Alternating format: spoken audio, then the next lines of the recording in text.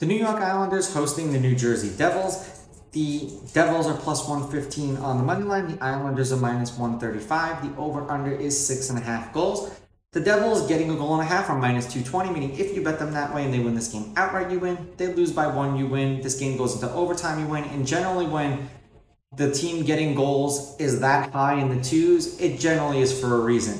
Now, the Islanders laying a goal and a half are plus 180, meaning if you bet them that way, they have to win this game by 2. These are the overnight odds. They're going to continue to change the more that people bet on these games.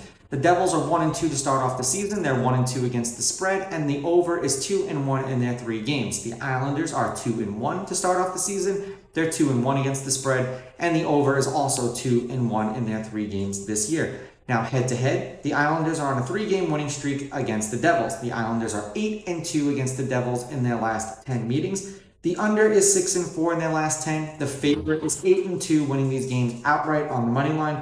The underdog, however, getting a goal and a half is 7-3. The under 6.5 is 8-2, and there have been 6 one-goal games in their last 10 meetings, including the last 2 that they've played against each other, where the Islanders won 4-3. The game before that, they won 3-2. The game before that, they won 4-2. The game before that, the Devils won 4-0. And the game before that, the Islanders won 5-1. More recently, they've been playing each other close. I'm going to take the Islanders with the money line, the Devils getting the goals, and the under, and kind of think that this is going to be a 3-2, 4-2 kind of game. And if it's 4-2 and I get the Devils with the goals, I lose. These are just my picks. If you disagree, please go with your gut, and please bet responsibly.